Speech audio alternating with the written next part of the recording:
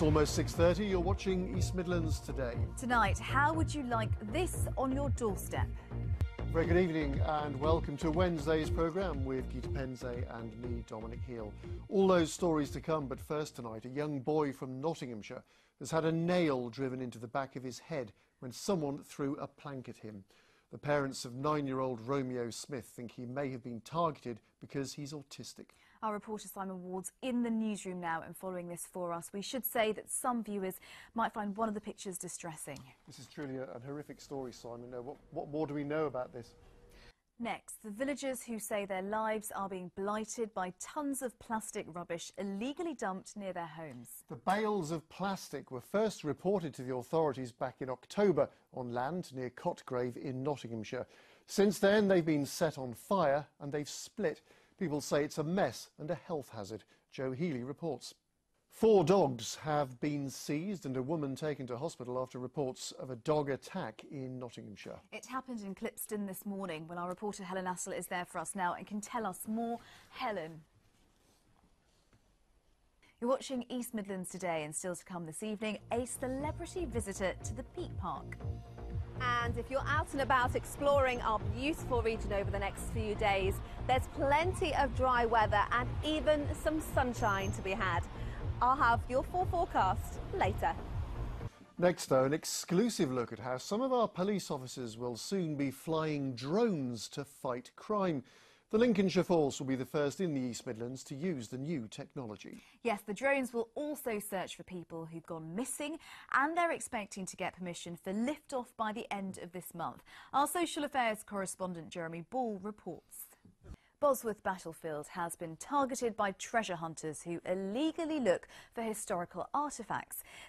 Now, it used to be a simple choice. Spend a couple of hours in a supermarket doing the weekly shop, or get your food and essentials probably every other day from your local independent retailers. But in the past few years, the lines have become a little bit more blurred. Thousands of new small shops owned by the big names have opened on high streets across the country. But how is the arrival of these big fish affecting the minnows, like the local butcher and greengrocer? In the first of 2 special reports, I've been trying to find out. I think we're both very familiar with the Melton Road shops, aren't we? We are. I hope that they do okay. Yes, well, it's really interesting because tomorrow we go to Queen's Road in Leicester, which had the same dilemma 10 years ago, and we have a look at the impact there, and it's quite interesting what comes up. OK, we'll look forward to that. A college in Leicestershire that provides education and vocational training for youngsters that have fallen out of mainstream education is to close. Now, all this week, around 50 children are taking part in a special camp in Leicestershire for those with type 1 diabetes. Yes, Camp Charnwood has been running now for more than 30 years and involves activities like climbing and canoeing, as well as learning how to manage the condition. Giles Taylor reports. I love those little sumo wrestling jacket things. It's like so much fun and really great idea. That thing, Weebles wobble but they don't fall down. You're too young, aren't you, to remember that? I'm not saying anything. Colin.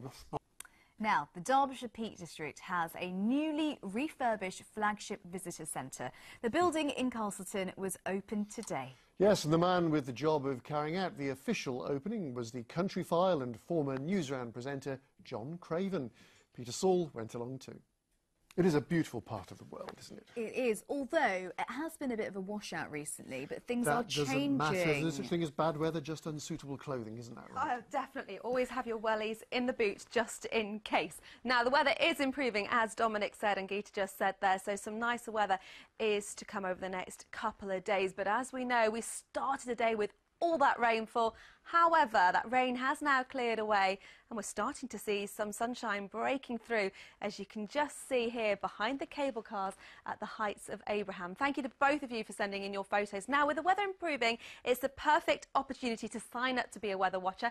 bbc.co.uk/weather watchers. All the information is there. You don't need a fancy camera. A camera phone will do, but just remember to send your photo and take your photo landscape and not portrait. And you never know, your photo might just be here behind behind me over the next couple of days, so I'm hoping some of you will join us. Now, tomorrow it is a better day. Dry and settled with plenty of sunny spells around. But all that rainfall, let's just talk about that briefly. It did with us through yesterday, through the night and through this morning, but it started to clear away down to the south and the east, and we're now pretty much dry out there across the East Midlands. We're seeing some sunshine, as I say. Parts of Leicestershire should still see some before it gets dark. And then it's a settled, quiet night, clear spells, and fairly cool for the time of the year with a low of 10 degrees.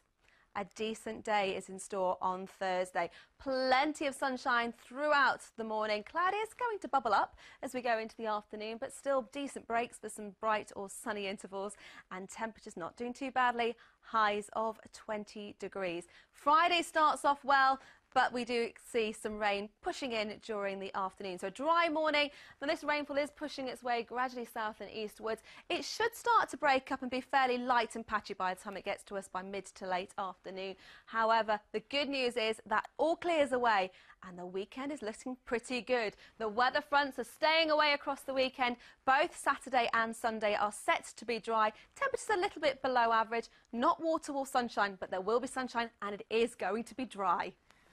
Anna, we like your forecast. We'll take that, yes. It feels like it's been raining for weeks, doesn't it? Oh, yeah. Now then, are we both weather watchers? Have we both signed up? I haven't actually. I feel shame. You know, it's on my to-do list now as well. Get it done. That's it. I'll be back on Late News at 10:30. Hope to see you then. Bye. Bye.